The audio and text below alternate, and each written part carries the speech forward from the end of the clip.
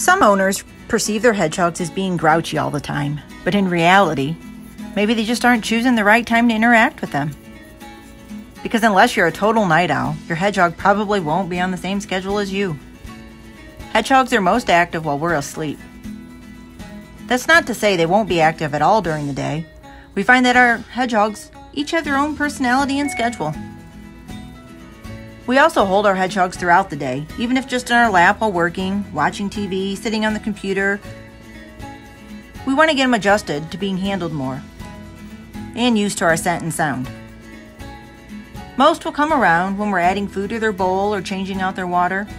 They might perk up a little bit and play or want to be held for a bit before retiring for another nap. That's one thing hedgehogs do a lot, is sleep.